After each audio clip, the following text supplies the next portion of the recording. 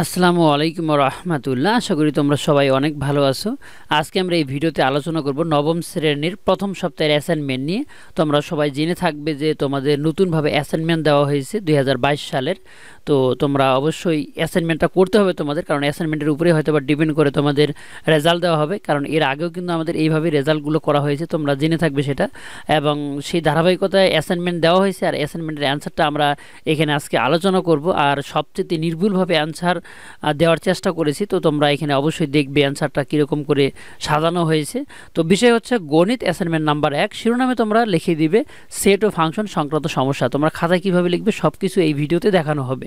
চলো তাহলে প্রশ্ন আগে আমরা দেখে নিই কোথা থেকে প্রশ্নটি করা হচ্ছে। তো প্রশ্নটি এসেছে তোমাদের এখানে শিরোনাম লেখা আছে সেট ও ফাংশন থেকে প্রশ্নটি করা হয়েছে। সেট ও ফাংশন সংক্রান্ত সমস্যা, এটি হচ্ছে আমাদের অ্যাসাইনমেন্ট। তো এখানে এ নাম্বারে দেওয়া আছে এ ইকুয়াল টু লেখা আছে এক্স যেন এক্স ধনাত্মক পূর্ণ সংখ্যা এবং এক্স স্কোয়ার লেস দ্যান 20, এবং বি এর মান দেওয়া আছে এক্স যেন এক্স বিলংস টু এন এবং x square minus 7x plus 12 equal 0।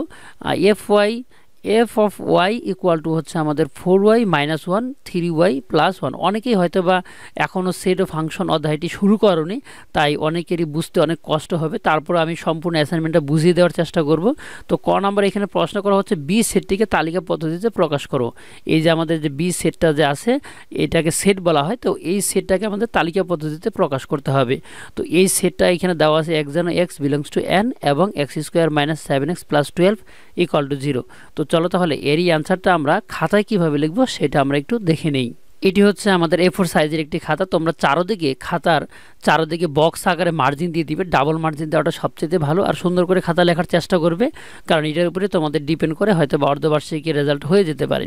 তো এখানে প্রথমে লিখে নেবে অ্যাসাইনমেন্টের শিরোনাম। তো শিরোনামটা আমরা লিখে দেবো নিচে সেট ও ফাংশন সংক্রান্ত সমস্যা। এরপরে লেখা শুরু করলাম আমরা খাতাটি। 1 নং প্রশ্নের সমাধান। নিম্নে বি সেটটিকে তালিকা পদ্ধতিতে প্রকাশ করা হলো। দেওয়া আছে বি সেটের আমাদের মানটা দেওয়া ছিল এক্স যেন এক্স বিলংস টু এন এবং x square minus 7x plus 12 equal to 0। এটি হচ্ছে আমাদের কিন্তু বি সেট। তো এখানে আমরা শুধু জাস্ট এইটুকের মানটা নিব, আর এক্স বিলংস টু এন দ্বারা বোঝায় এক্সের উপাদান হচ্ছে স্বাভাবিক সংখ্যা, আর স্বাভাবিক সংখ্যা হচ্ছে 1 2 3 4 5 6 7 ইত্যাদি সংখ্যাগুলো। তো এই এক্সের মানটা 1 2 3 4 5 6 7 এর ভিতরে যে কোনো সংখ্যা হলে কোনো সমস্যা হবে না। তো তোমরা আবার মনে করিও না যে এই সংখ্যাটা শুধুমাত্র 7 পর্যন্ত, এটা কিন্তু লক্ষ কোটি মিলিয়ন ট্রিলিয়ন অক্সিলিয়ন একদম পার করে দিবে। এই সংখ্যাটা শুরু হয় 1 থেকে, কিন্তু এটার শেষ যে কথা এটার কোনো শেষ নেই। তো এটি হচ্ছে আমাদের এন এর মান। তো এন এর মান স্বাভাবিক ধনাত্মক সংখ্যা যা হতে পারে, কোনো সমস্যা নেই। তো এখানে আমরা একটা মান পেয়ে এলাম, মানে এখান থেকে আমাদের বি সেটের একটা মান দেওয়া আছে x square minus 7x plus 12 equal to কি 0। তো আমরা এটাকে মিডল ভেক্টর করি। আমরা মিডল ভেক্টর অলরেডি জানি, যেহেতু ক্লাস 8 আমরা পার করে এসেছি। 7xকে ভাঙালে 4x 3x পাওয়া যায়। এই minus 4x R minus 3x equal to হচ্ছে মাইনাস 7x। আবার 3 আর 4 মানে 4 অ্যান্ড 3কে মাল্টিপ্লাই করলে হবে আমাদের 12। 3 এবং 4 গুণ করলে হবে কত 12। মানে এইখানে এমন দুইটা সংখ্যা নিতে হবে যাদের যোগ বিয়োগ করে মিডিলে মিলে এবং গুণ করে যাতে পিছনে মিলে। 4 আর 3 যোগ করলে হচ্ছে 7, মানে দুইটাই মাইনাসের, তাই আমরা যোগ করে দেব। 4 আর 3 যোগ করলে 7, আবার 4 আর 3 গুণ করলে হবে 12। তো আমরা এই দুইটা থেকে আমরা প্রথমে কি নিব, আমরা এই দুইটা থেকে আমরা প্রথমে কমন নিয়ে নিব। তো এটা কি মিল আছে দুইটার মধ্যে, অবশ্যই এক্স মিল আছে, তাই আমরা এক্স নিয়ে নিলাম। এখানে হচ্ছে এক্স আর এখানে থাকতেছে -4, এক্স তো বাতিল হয়ে যাচ্ছে। আর এখানে আমরা কি কমন নিতে পারি, এক্স তো আর কমন নিতে পারি না, কারণ 12-এর এখানে এক্স নেই, তাই আমরা -3 কমন নিতে পারি। -3 কমন নিলে এখানে হচ্ছে এক্স, মাইনাসে প্লাসে মাইনাস, আর 3 দ্বারা 12কে ভাগ করলে হবে 4।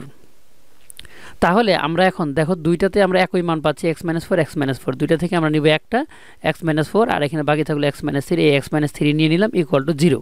তাহলে x-4 এরও মান 0, x-3 এর মানও 0। তো x-4 ইকুয়াল টু যদি 0 হয়, -4 এর দিকে যা হবে কি +4, আর এখানে -3 এর দিকে যা হবে কি +3। তো আমরা x এর মান দুইটা পেলাম, একটা 3 আর একটা হচ্ছে 4। আর এটাই হচ্ছে নির্ণয় সমাধান সেট বি এর মান। বি এর মান দাঁড়ালো কি 3 এবং কি 4। এবং শর্ত অনুসারে যেহেতু এরা বলছিল এক্স আমাদের নিতে হবে, ওই অনুসারে আমাদের বি এর মানটা 3 4 চলে এসেছে, একদম রাইট অ্যান্সার।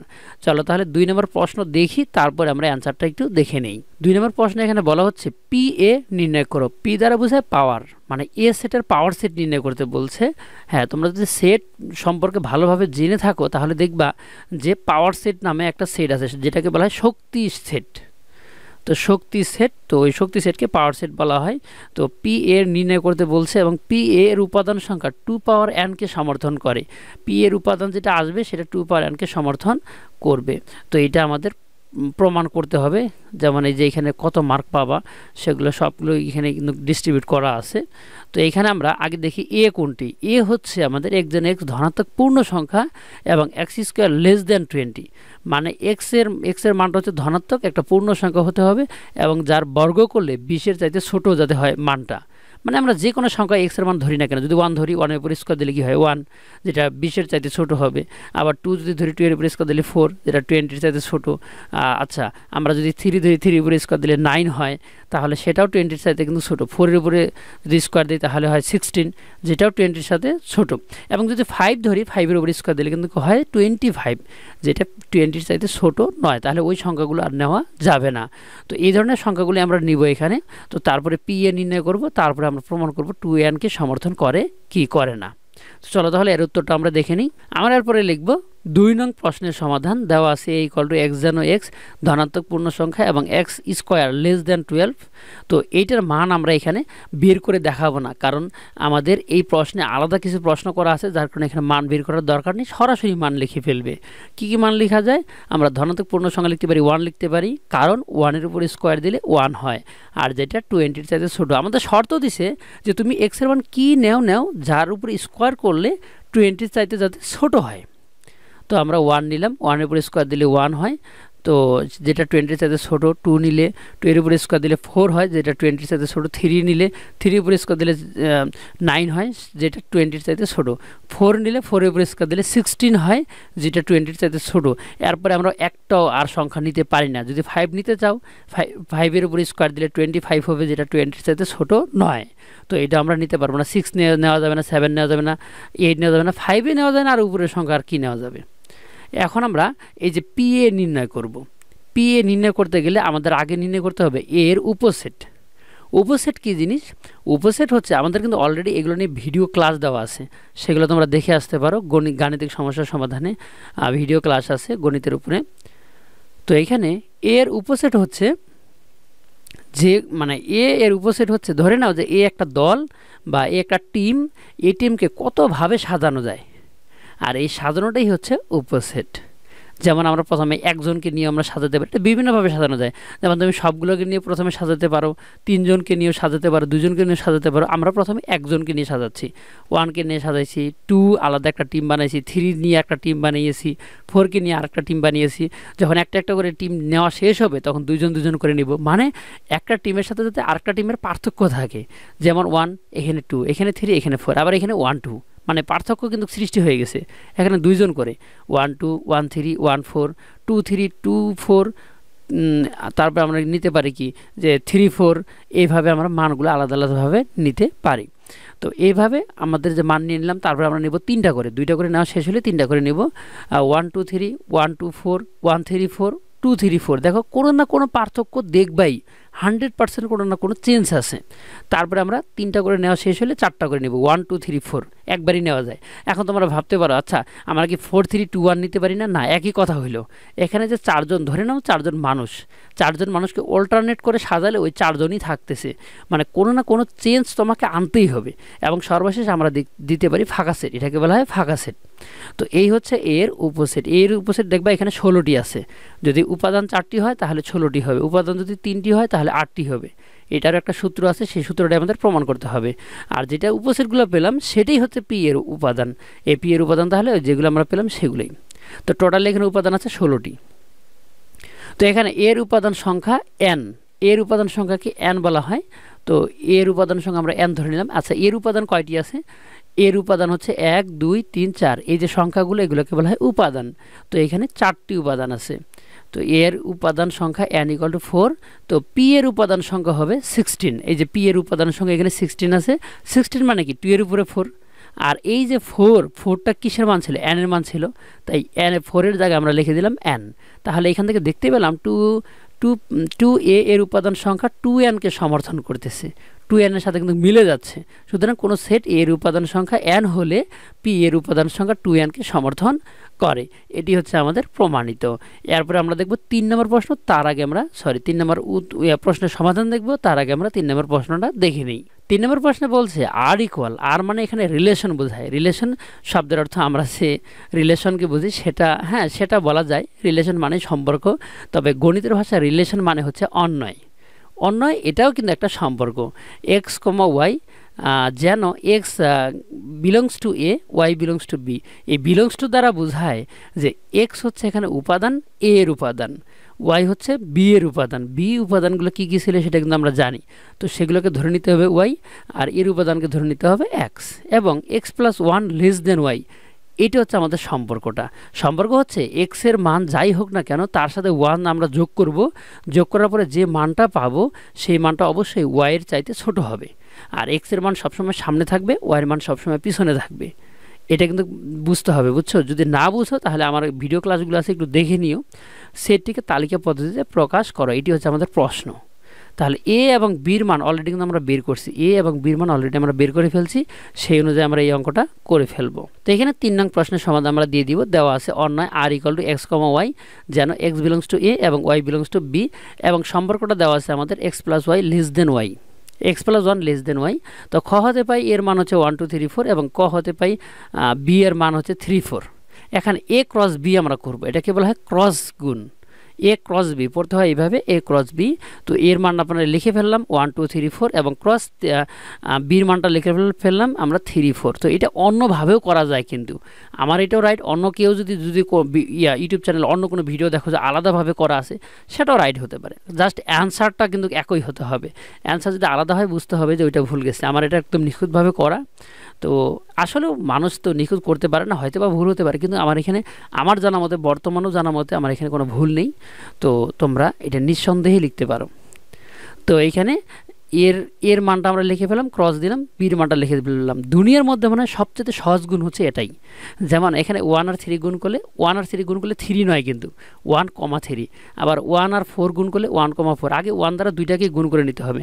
যে সামনের যে সংখ্যা 1 2 3 4 দেখতে পাচ্ছ, এগুলো হচ্ছে এক্সের মান, মানে এ হচ্ছে এক্সের মান। এই যে এখানে লেখা আছে এক্স বিলংস টু এ, এবং পিছনে যে 3 4 দেখতে পাচ্ছ এটা হচ্ছে ওয়াই এর মান। আর ওয়াইয়ের মানগুলো সবসময় পিছনের দিকেই থাকবে। 1 আর 3 গুণ করলে 1 3, 1 আর 4 গুণ করলে 1 4। 1 দ্বারা দুইটাকে গুণ করা শেষ, এত বাদ।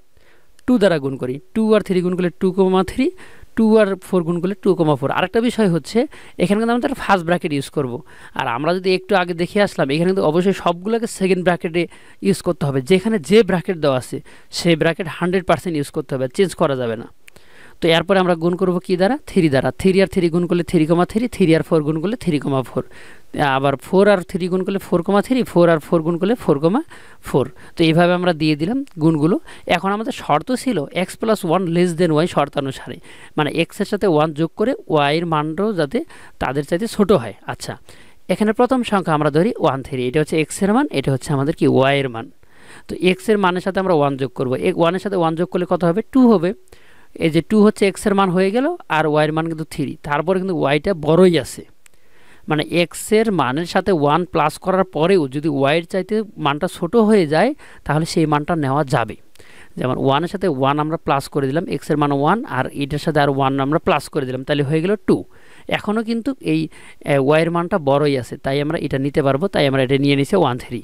তারপরে 1 4। তো 1-এর সাথে 1 যোগ করলে 2 হয়, 2-এর চাইতে 4টা বড়, মানে আমরা সামনের সংখ্যাটার সাথে 1 যোগ করার পরে যদি পিছনের সংখ্যা বড়ই থাকে তবে সেই সংখ্যাটাই আমরা নিতে পারবো। এবং 2 3, এখানে একটু খেয়াল করো, 2-এর সাথে 1 যোগ করলে হয়ে যায় 3, 3 কিন্তু বড় হয়ে যায় না, 3 3 সমান হয়ে যায়, তো এটা আমরা নিতে পারবো না।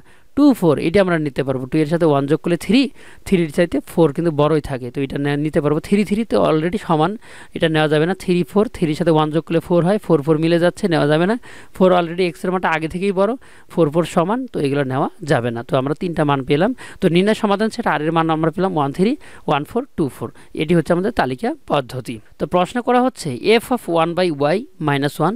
তো অনেকে এটাকে ফাংশন বলে, ফাংশন 1/y, কিন্তু এটা ফাংশন বলা যাবে না, এটা পড়তে হয় F of 1/y minus 1 by F of 1/y plus 1 এর মান নির্ণয় করো।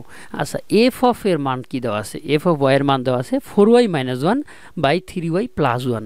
তো এই মান থেকে আমাদের এই মানটা আমাদের নির্ণয় করতে হবে। খুব ইজিলি দেখাবো কিভাবে এই মানটা তোমরা নির্ণয় করতে পারো। 4 নং প্রশ্নের সমাধান তোমরা দিয়ে দিবে।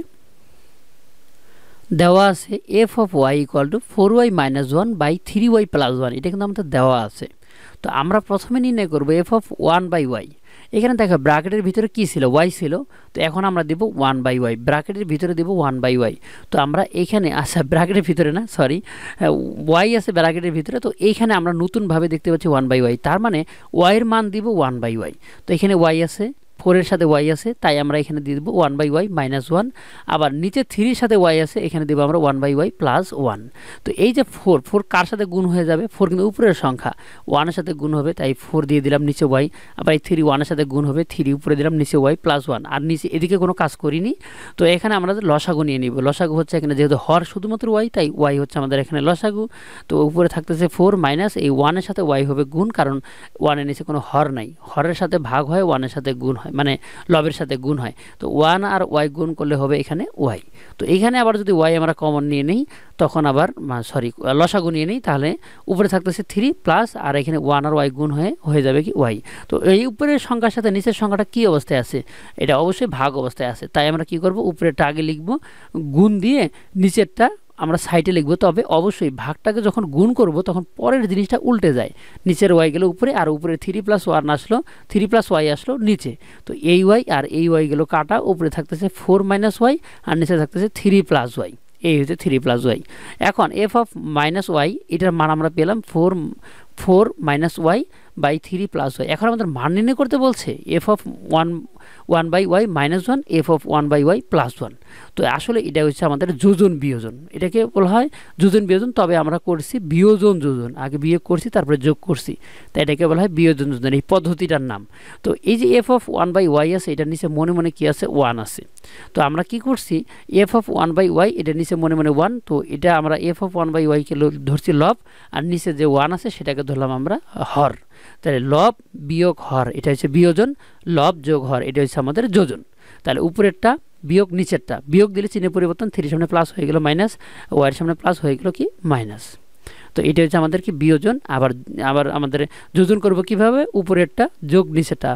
যখন আমরা উপরেরটা যোগ নিচেরটা দিব তখন চিহ্নে কোনো পরিবর্তন হয় না। তো 4 থেকে 3 বাদ দিলে কত হয়? 1 হয়। এই যে মাইনাস y মাইনাস y, তাহলে হচ্ছে মাইনাস 2y। আর এদিকে হচ্ছে 4 আর 3 প্লাস করলে হচ্ছে আমাদের 7, আর মাইনাস y আর প্লাস y গেল কাটা, তাহলে আমাদের উত্তর দাঁড়ালো 1 মাইনাস 2y বাই 7। আর এটি হচ্ছে নির্ণয় মান। তো তোমাদের অ্যাসাইনমেন্টটা এইটুকুই ছিল। 4টা প্রশ্নের অ্যান্সার আমরা দেখালাম। চলো তাহলে খাতাটা আরেকবার আমরা দেখে নিই কীভাবে খাতাটা সাজানো আছে ধারাবাহিকভাবে। এটি হচ্ছে খাতার তোমাদের প্রথম পেজ, তোমরা দেখতে পাচ্ছ। তারপরে এটি হচ্ছে আমাদের দ্বিতীয় পেজ, যেটাতে 3 নং প্রশ্নের সমাধান চলে আসছে। আমার মনে হয় তোমাদের এতটুকুই খাতা লাগবে, একটা A4 সাইজ, আর এটা হচ্ছে 4 নং প্রশ্নের সমাধান। এইটুকু লিখে দিলে তোমাদের অ্যাসাইনমেন্টটা পুরোপুরি কমপ্লিট। আর আমি এখনও তোমাদের বুঝিয়ে দিলাম, এতেও আমি কোনো ভুল দেখতে পাইনি। তো তোমরা যদি কোনো ভুল দেখতে পাও অবশ্যই তোমরা কমেন্ট করবে, আর প্রথম কমেন্টটা অবশ্যই দেখে তারপরে তোমরা লেখা শুরু করবে। কমেন্টটা দেখে লেখা শুরু করবে, যাতে যদি কোনো ভুল থাকে তাহলে সেখানে আমরা জানিয়ে দিতে পারবো। আশা করি তোমাদের এই ভিডিওটি ভালো লেগেছে। যদি ভালো লাগে তাহলে অবশ্যই তোমাদের বন্ধুদেরকে মাঝে শেয়ার করে দাও, এবং যদি বুঝতে কোনো সমস্যা থাকে তাহলে কমেন্টে জানিয়ে ফেলো, তাহলে আমি অবশ্যই তোমাদের কমেন্টের রিপ্লাই দিব। আর ভালো থাকো, সুস্থ থাকো, দেখা হবে নেক্সট ভিডিওতে। আর তোমাদের বাকি অ্যাসাইনমেন্টগুলো খুব দ্রুতই পাবলিশ হচ্ছে, তো সেইগুলো তোমরা অবশ্যই দেখে নিবে।